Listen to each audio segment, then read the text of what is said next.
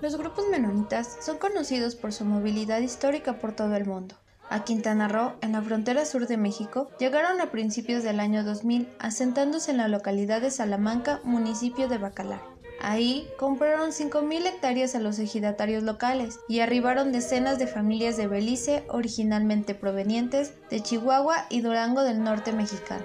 Su estilo de vida de raigambre campesina es reconocido por su austeridad y apego religioso adventista. Aunque hay distintas comunidades, quienes viven en estas tierras se adscriben a la llamada Old Colony. Varias reglas de su supervivencia son el matrimonio entre personas de las mismas creencias, novias y novios de lejanos territorios, y la educación a idiomas propios, Pludish bajo alemán y la lengua religiosa alto alemán. La amplia comunicación transfronteriza con comunidades hermanas beliceñas y los intercambios transnacionales hacia Norteamérica y el resto del mundo han fortalecido su reproducción cultural. Entre los menonitas de Bacalar, en el Caribe mexicano, destaca su economía en varios sectores: el agropecuario, el manufacturero y los servicios agrícolas y comercio.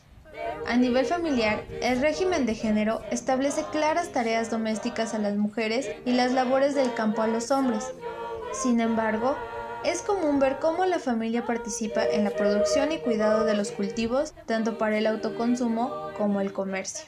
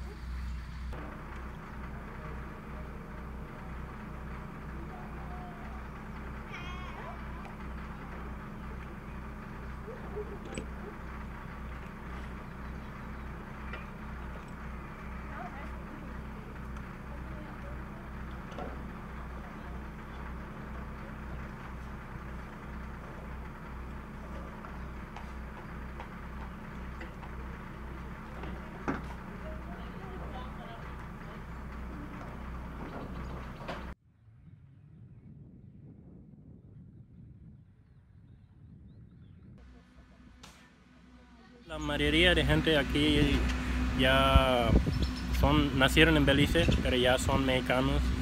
Por nuestros padres eran mexicanos, pero ya con esos papeles nosotros ya podemos sacar papeles mexicanos igual. Pues que los otros les gustamos un poco más acá, como México está grande. Aquí aquí hay más mercado, Belice está pequeño y eran muchos productores. Y por eso mismo se llena rápido Belice y aquí no se vende todo, los productos que estamos haciendo. Pues ahorita que le gustamos, que podemos estar bien todo, todavía tranquilo, eso sí le gustamos. Y también los que estamos trabajando en la tierra y sí da igual como en Belice. Se llama Salamanca, la colonia Salamanca.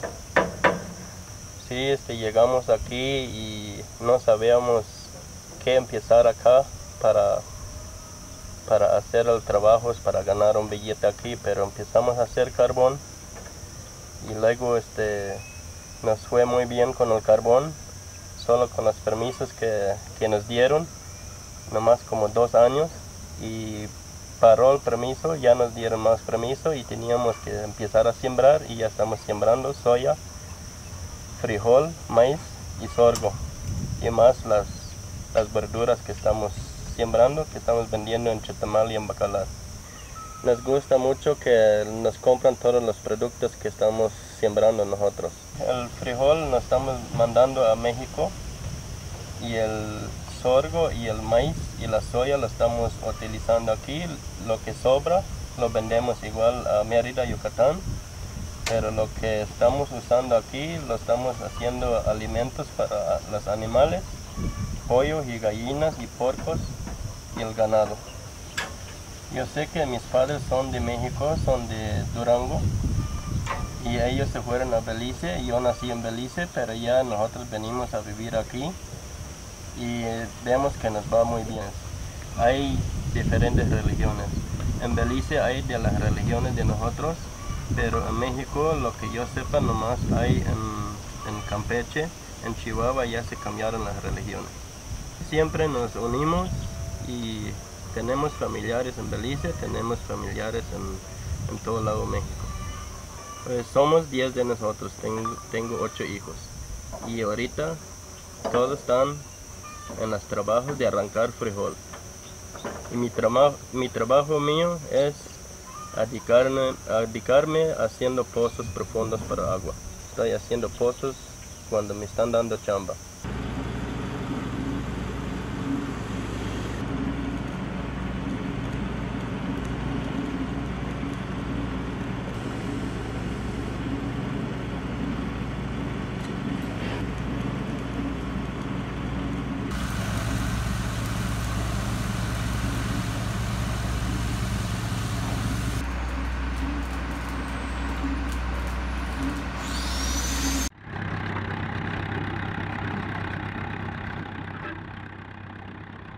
Ok, no estoy muy seguro, pero yo creo que son como 1.450 habitantes. Siguen todavía en esas 5.000 hectáreas.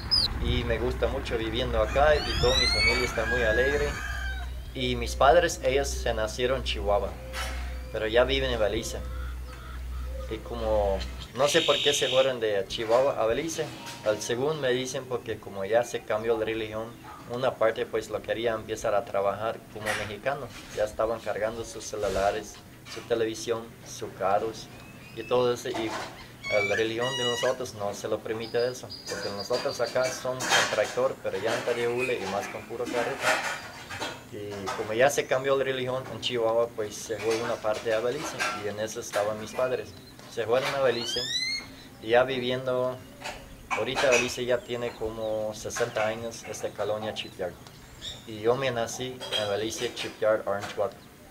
Y como Belice, el país está muy chico y hay muchos productores, ya lo ya teniendo producción, ya no lo podían vender todo porque muy poca gente lo que están consumiendo. Entonces pues se juntó un grupo y se venía con México y lo chequearon, y también pues era la suerte que lo vendieron 5.000 hectáreas acá en Bacalar, y por eso los venimos acá ahorita. Y de mi familia pues 6 son nacidos en Belice y 3 son mexicanos. 5 mujeres y 4 varones. Son 9 en total. Pues el trabajo de un representante como de colonia, pues lo tengo que ver que estoy trabajando para toda la colonia igual, tanto como para mi familia de la casa. Pues la cosa más dura es cuando la gente ya no tiene chamba y se van a trabajar afuera, y cuando uno quisiera que ellos trabajan acá sobre la colonia, pues lo primero lo que dicen, pues no tenemos tierras. Como no hay tierras, no los podemos comprar una parcela de 5 hectáreas o 10 hectáreas, tenemos que buscar la chamba afuera. Y ese fue el caso. Por esa razón salimos ahorita a Perú el año pasado para viendo si no les encontramos unas tierras para comprar unos 2.000 hectáreas más para los habitantes, los que no tienen tierras acá.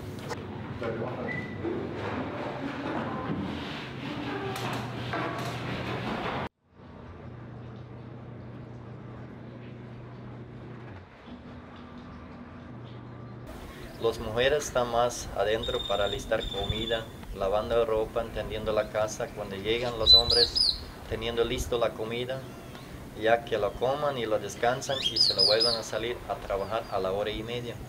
Y los niños ya de los 12 años ya se empiezan a agarrar la maquinaria y ahí es la mejor hora para que lo empiecen a trabajar y no se lo prenden los trabajos como por medio a chequear los libros o algo, es personal. Y ya pues cuando son niños chicos y cuando lo comienzan no los dejamos que lo suban solito a la maquinaria, se lleva a su compañero y que él se va aprendiendo y ya a los 14 años pues ya casi todos ya saben cómo ocupar una máquina agrícola. Y los trabajos de las mujeres, cuando los matamos un cerdo o algo, estamos metiendo una botella y lo cocinan y así se lo guardan para 3, 4 hasta 5 meses.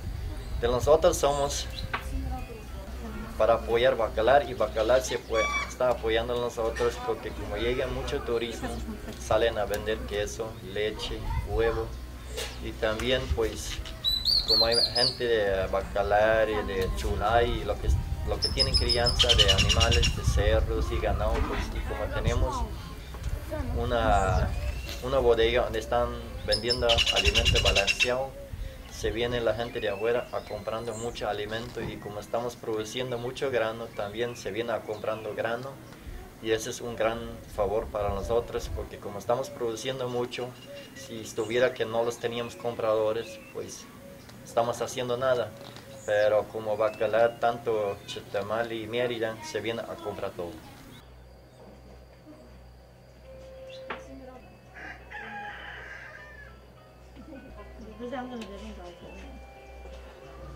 Acá esos son tomate, ciruela, carne de cerdo, frijol,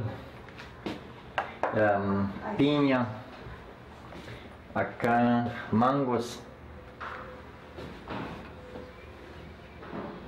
y acá hay mermelada de ciruela y todo eso así como estamos empomando, ese dura al máximo 1 año.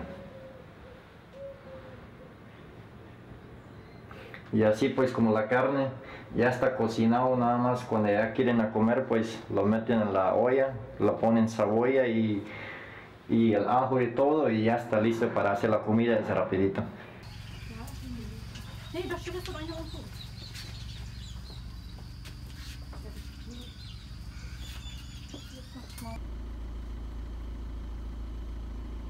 La religión tiene ciertas reglas que ya hemos tenido desde el principio cuando se fundó esta religión, lo respetamos y que también la gente, los jóvenes, los niños lo siguen respetando hasta hoy en día, más para adelante, para que al final se bautizan y se entran en la religión. Que no se endroguen, no se emborrachen, que no se roben, que muchas cosas que uno se viva, que no se hacen esas cosas malas, que se vivan bien, según para que el futuro, nuestros hijos, nuestros niños que se vean eso, no le van a hacer y no le van a estar en este camino que no es feliz. En los primeros pasos, digamos que en los ciertos tiempos cuando se permitamos que se pueden conocer, ese se andará por ahí como unos de los 16, 17 a 18 años, la edad de los niños o de los jóvenes de la juventud, que empiezan a conocerse y de ahí pues más adelante cuando ya tengan su edad de unos 20 años o 19 años más o menos, ya se casan, ya hacemos un casamiento y se casan allá y el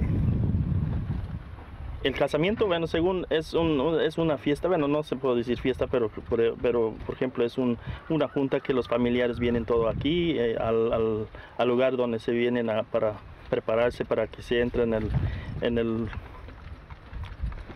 matrimonio y luego a la semana, el domingo, ahí estamos formando en una iglesia también un acuerdo de que la gente, todo que se preparen allí, van a venir por el mismo tiempo para que allí se llama casamiento, que se casen, allí se casen, pues según es el día domingo.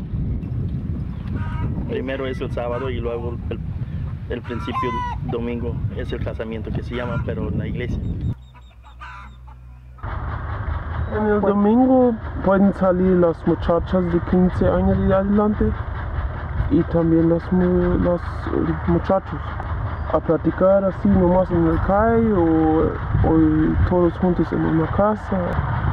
Si le gustan los dos, están novios y cuando pasan la noche viene el muchacho hasta la muchacha y cuando están a las 6 de la tarde, como cuando empieza el oscuro, y está el muchacho ya en la calle y con una poquito así para que puedas saber que sí está allí. De allí salir otra vez para que se vaya él hasta miércoles otra vez y domingo, nada más, porque es suficiente. Así lo hizo yo. Y mi mamá me compró una silla para sentar y todo. Sí me gustó. Y cuando yo tenía 17 años me casé. Es muy interesante eso.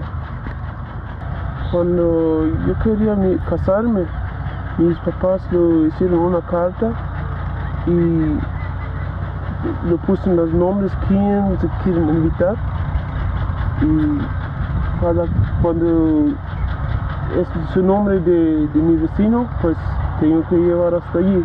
Si tiene otro nombre, ella tiene que llevar hasta allí, y así lo invitaron, y así vienen en un sábado, siempre las bodas son un sábado, y luego es sábado y primer domingo no pueden juntar así a dormir juntos, ya hasta una semana hasta que tienes tu casamiento, y allí después puedes dormir juntos así como pareja. Pues acá estamos trabajando en esa manera porque 6 días a la semana estamos trabajando para sobrevivir. Y el séptimo día, pues ese es el día por lo que estamos trabajando para Dios. Nos vayamos a la iglesia y estamos orando ahí que lo manda un buen salud y que lo manda algo bueno para una buena cosecha.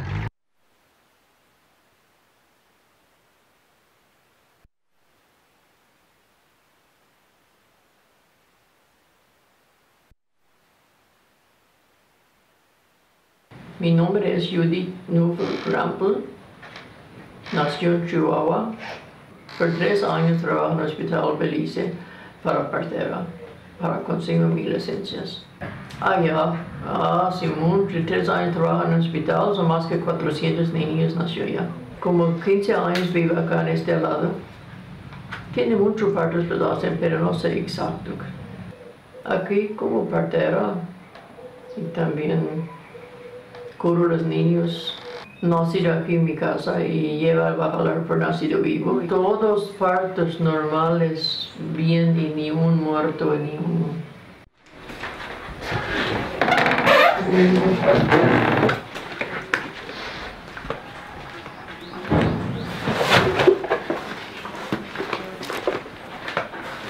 Aquí los hacen partos, sí, de este lado, y acá lo cuesta. Y cuando termina, la lleva la señora a la cama.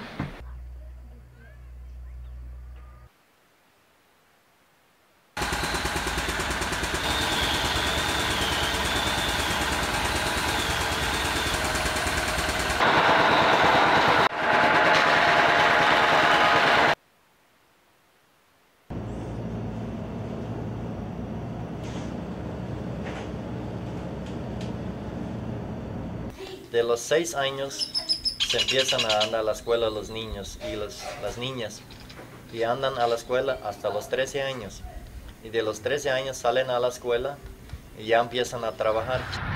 Hier in Salamanca reden wir Deutsch, in der Schule reden wir auch Deutsch. Pues dort lernen die Kinder allemaal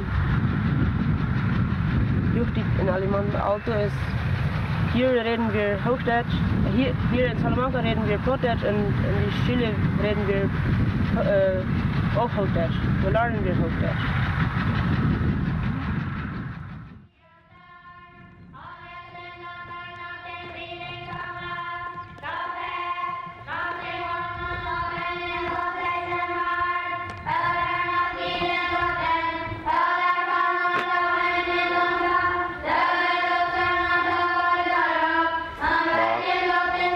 Så var en timme tänkt på man har inte kommit idag.